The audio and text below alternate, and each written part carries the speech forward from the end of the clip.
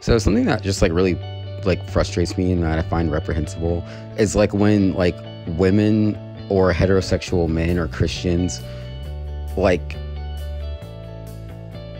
harass gay people for being gay, or like think that like gay people owe them something.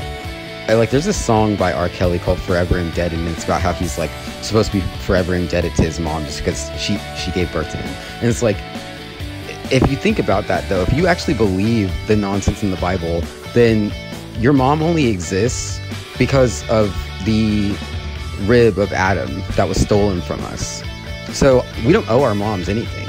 Nobody owes their mom anything just because they were born.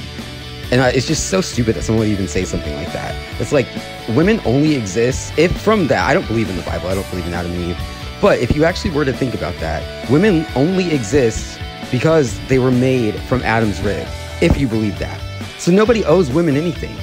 Nobody owes women anything at all by that logic.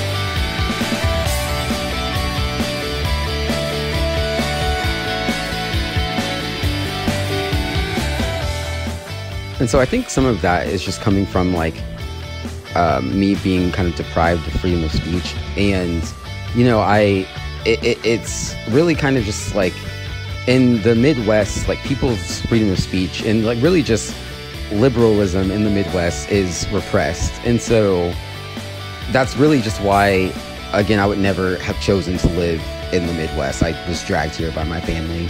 And I never chose to go to therapy, like, despite what anyone tells you, that's not true. Like, I was coerced and forced into doing that with a false diagnosis. But anyways, so, yeah, that's just some frustration with just medical malpractice and just overall incompetence. But yeah, anyways, Levity, just keep smiling, people, and we're gonna get through this. It's gonna be awesome. Love you.